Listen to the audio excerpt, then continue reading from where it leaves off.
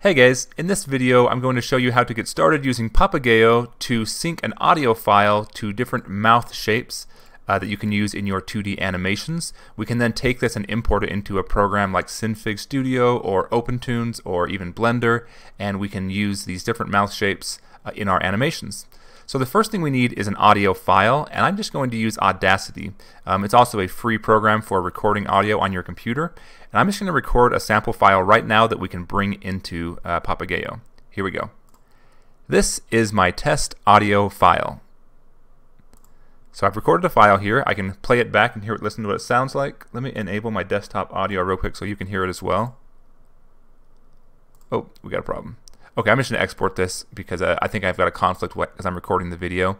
But I'll export this as a .wav format. I believe we can.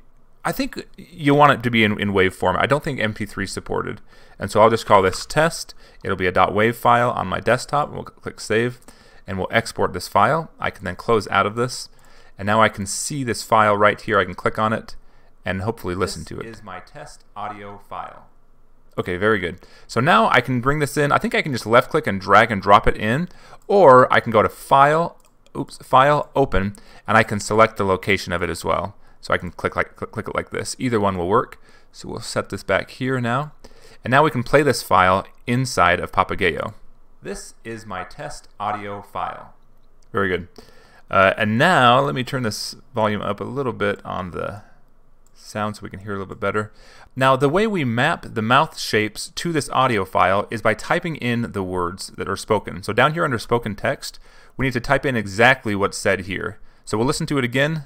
This is my test audio file. So I need to type in word for word what that is. This space is my test audio file.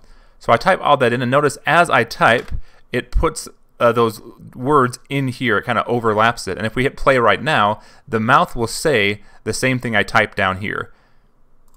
This is my test audio file. And we can change what mouth is saying it. There's different mouth versions, different angles. This is my test audio file. But notice it's not in sync with the audio file. It just put these where it thought they should be. We can move these around by just left clicking. So this top one, we can left click on this green to move where the whole thing starts. So what we can see, this is a representation of the audio WAV file. So we see there's no activity after this point and none before this point. So we can at least move this green bar by left clicking and holding on it to show where it starts and stops.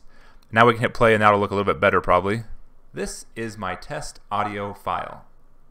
Not too bad, but still a little bit off, I think. And so we can come and fine-tune these. So this part, if we click here, it'll say that word. This I'm left-clicking and holding and kind of scrubbing across. This is my.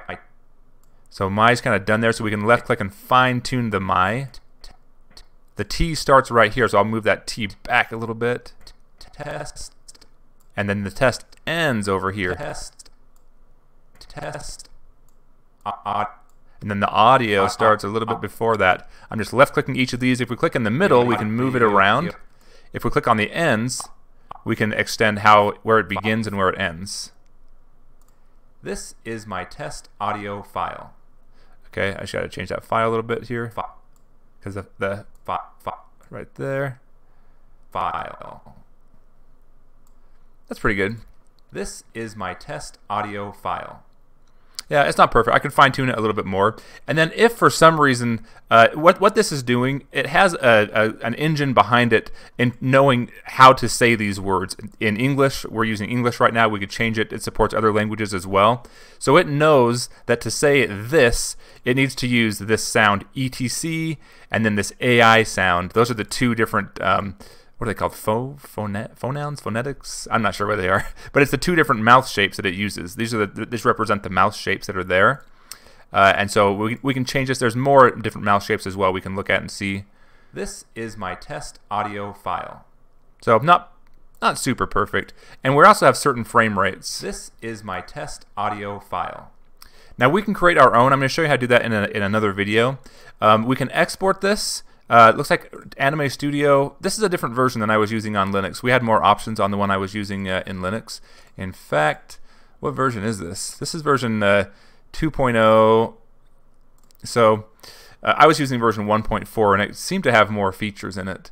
But what we can do, we can save this as a Papagayo file, a .pgo, and that's going to have some different information associated with it. So we can save that. But there's a way we can export too. Let's go to.